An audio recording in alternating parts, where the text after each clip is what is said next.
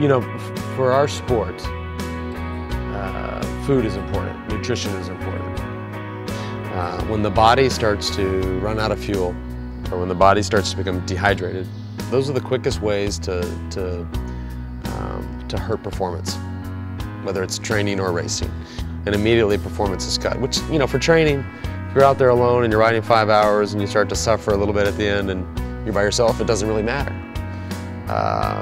But I guess if you look at it another way, you could say maybe it does matter, because if I had hydrated properly and eaten properly, my training on that particular day would have been at a level that is 10% higher. So the adaptation at that level is different.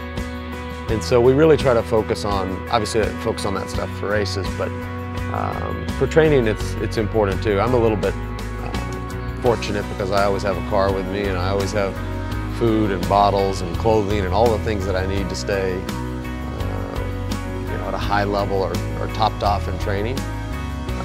But you know, on hot days especially, the quickest way to kill a performance. We're in an interesting sport that's demanding, that requires long hours on the bike, 4, 5, 6 hours on the bike. So your instinct is to get off the bike and have a feast because you're starving and you feel like you've earned it. The most important thing is this relationship between power and weight. So the power that the athlete has and the weight of the athlete plus the weight of the bike and all the rest of the equipment. And on that side of it, all of that has to be as light as possible. So obviously the bike has to be at the legal limit. And then the athlete has to be as light and as lean as he or she can be. It's tough. I mean, a lot of times you just have to go without meals. I mean, literally every pound. And I mean, you can look at it, and there's been studies done that if you look at 1 or 2 pounds of extra body weight, if it's body muscle or if it's body fat, the impact that has on a 10-kilometer climb is a minute.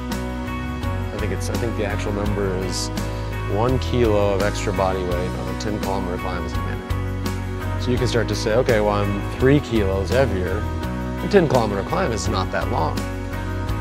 It starts to become minutes.